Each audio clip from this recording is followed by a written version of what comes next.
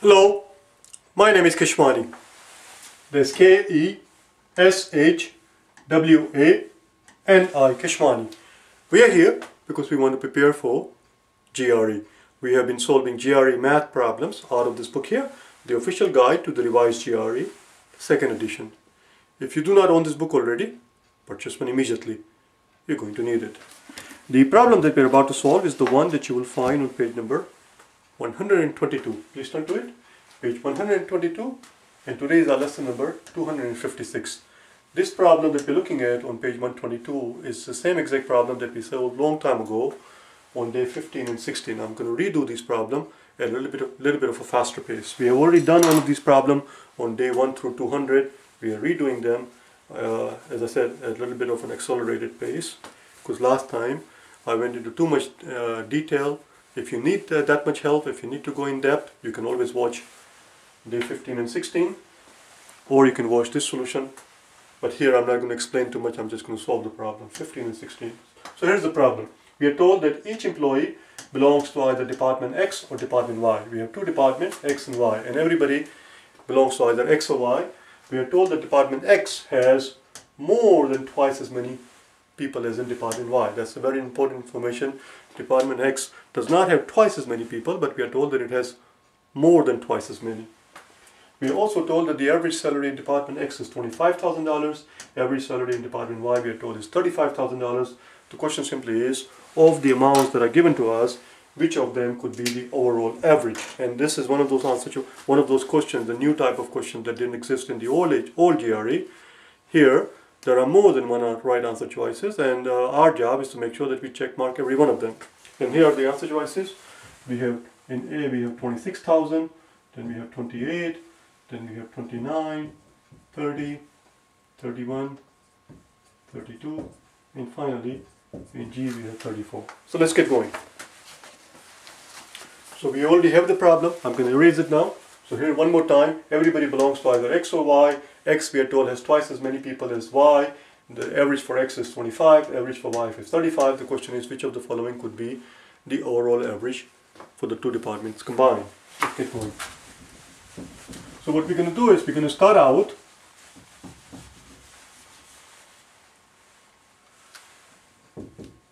page 122 is what we are also, which is same as day 15 and 16. We're going to start out by assuming that there are exactly twice as many people in X, and we're going to see what happens at that point. Okay? So let's begin.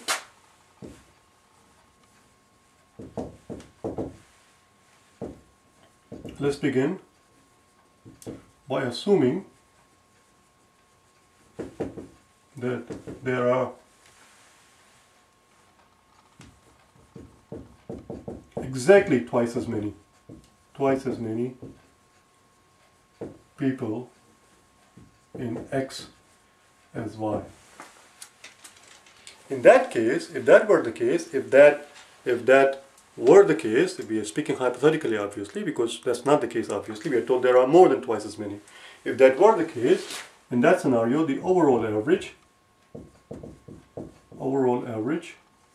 would be, we are told that the average for department X is 25, and we are saying that there are twice as many people in department X, so we have to take the weighted average, so it's 2 times 25 plus 35. So here we are talking about a scenario where out of every 3 people, 2 of them make $25,000 on average, and the other person makes $35,000. So there are 3 people, and that gives us 22 times 25 is 50, 50 plus 35 is 80, so we get 85 over 3.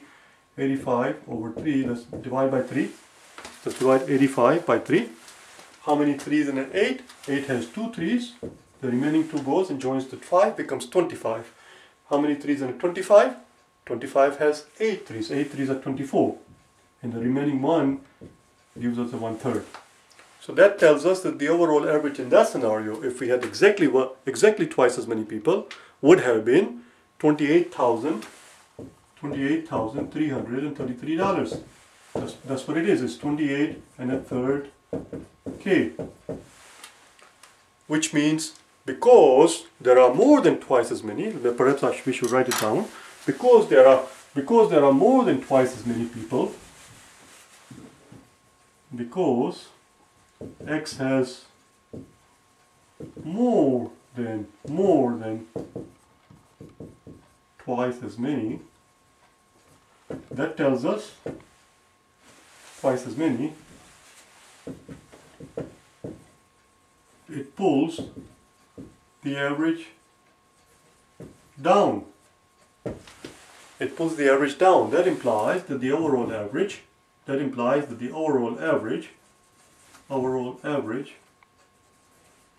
whatever it is,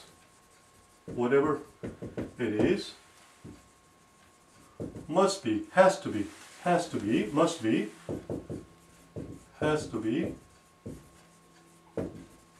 than 28 1/3.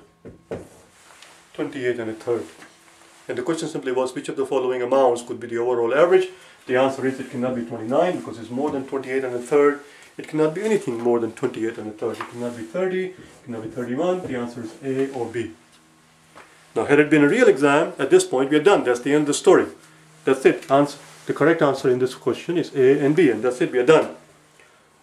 But for learning purposes, we're not quite done yet. What I want to find out, what I'm curious about is, what would the exact ratio have to be? Listen carefully. Now what we're going to, this is a bonus part. What would the exact ratio have to be of the number of employees in department X to the number of employees in department Y in order for the average, overall average, to be exactly $26,000? Let's find that out. But as far as the exam is concerned, we are done. The answer is 28 1/3, therefore it rules out 29 and anything above that. So now we are asking ourselves, what would the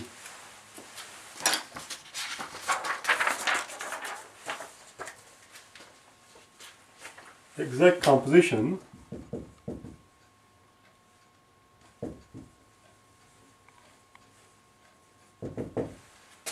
that is the ratio have to be in order for the overall average to be exactly $28,000. We're doing scenario B first. It's very simple, very straightforward.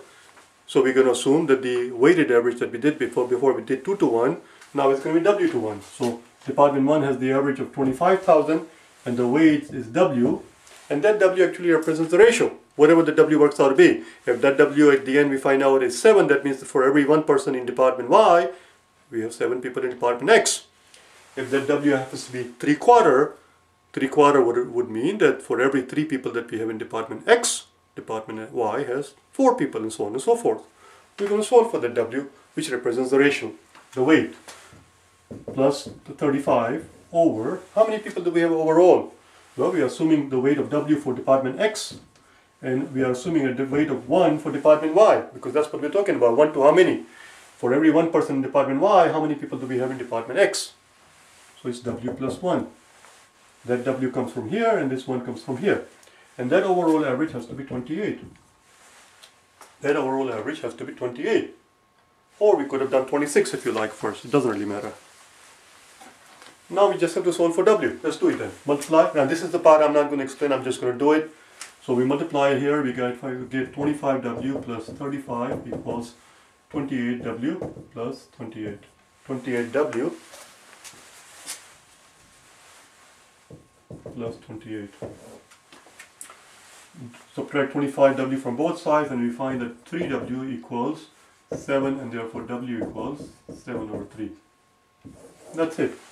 That tells us that for every 7 people in department X, there has to be 3 people in department Y. Do you understand? Let's find out if this is actually correct. I want to verify this thing. Let's find out. Let's verify it very quickly. Let's verify it very quickly. That's the answer. Let's verify it. Again, I need the room, so I have to keep erasing stuff. The answer is 7 to 3. How do we verify it? It's very simple. Right here, instead of W, we're going to put down 7. For every 7 people in department X, This tells us that for every 7 person in department X, we need to have 3 people in department Y. So if 7 people for 7 people in department X, we have 3 people in department Y, we have a total of 10 people. And that has to work out to be 28. Let's see if it does. 25 times 7 is how much? Well, 25 times 8 is 200 because 8 quarters make $2. So it's 175. 175 plus 35 times 3. How much is 35 times 3? How the hell do I know? 30 times 3 is 90 and 3 times 5 is 15. So it's 90 plus 15, 105 over 10. Let's see what that works out to be. 175 plus 100 would be 275, so it's 280. Oh, there you go. 280 divided by 10 gives us the 28. So it works. The ratio is 7 to 3. The ratio is 7 to 3. In other words, the exact same problem, instead of phrasing the punchline the way they did, they could have at the end asked you that if the overall average in the department is $28,000, and if one department has the average of $25,000, I believe it was, and the other department has an average of $35,000, then what would the ratio have to be for the number of employees in the two departments? That would be a legitimate question, and in that case, the answer would be the ratio would have to be 7 to 3. Let's find out when would this be true. Overall average of $26,000. It's very simple, very straightforward. Same idea. Nothing changes here. Nothing changes. This becomes 26.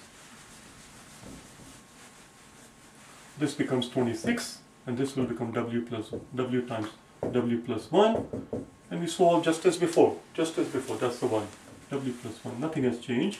So we get 25W plus 35 equals 26Ws plus 26. And now subtract 25W from both sides, and W turns out to be 9. W equals to be 9. Let's see if that is correct.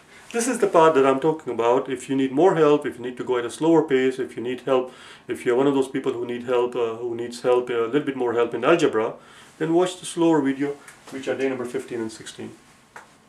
Let's verify this thing, okay? So what I did in 15 and 16 is that on day number 15 we actually solved the problem, and on day number 16 we're actually doing the work that we're doing right now, which is the asking ourselves what would the ratio have to be in order for A and B to be the correct answer.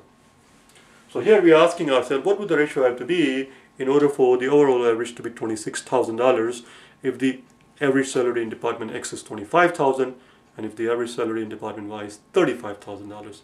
And what we're claiming right now is that the ratio needs to be 9. For every 9 people in department X, we need 1 person in department Y. Let's find out if that's correct. Let's verify it, shall we? We're going to verify it. So we're claiming the ratio is 9. So this W is now 9. 9 to 1. 9 to 1. So we have 10 people, just like before here. 10 people. And that has to equal 26. Let's see if it does. 9 times 25, or 10 times 25 is 250, so it's 225. 225 plus the 35 over 10, 220, that's a 5, that's my 5.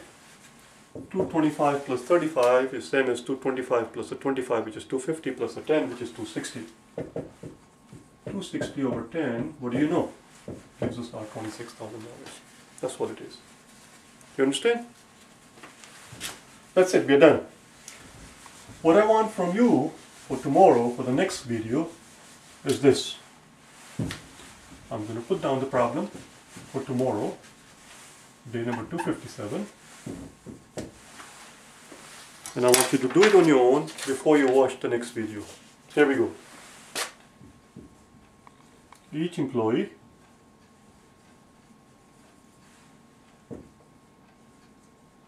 belongs to either department X or Y. Department X has more than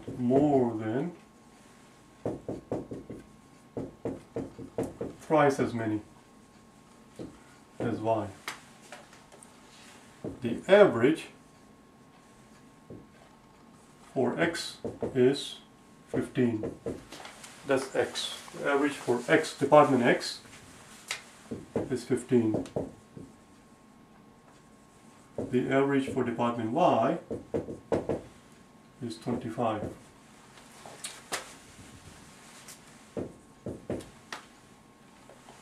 Question is, which of the following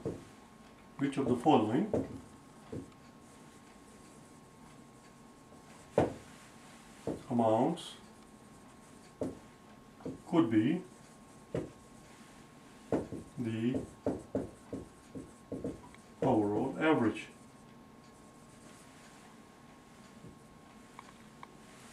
A, B, C, D, E, F, G. 16, 17, 18, 19, 20, 21, and 22. These answers are very creative.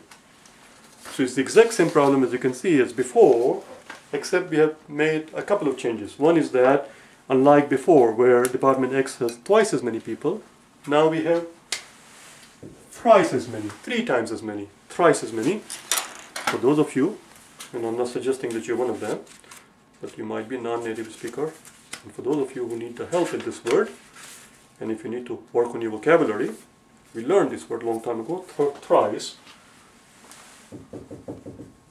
Thrice was the word that we learned on day number 63 in our vocabulary video. Just type in GRE vocabulary words, day 63, and you will pop right up, GRE vocabulary words, day 63, and you will learn this word along with some other interesting and useful words to help you expand your vocabulary.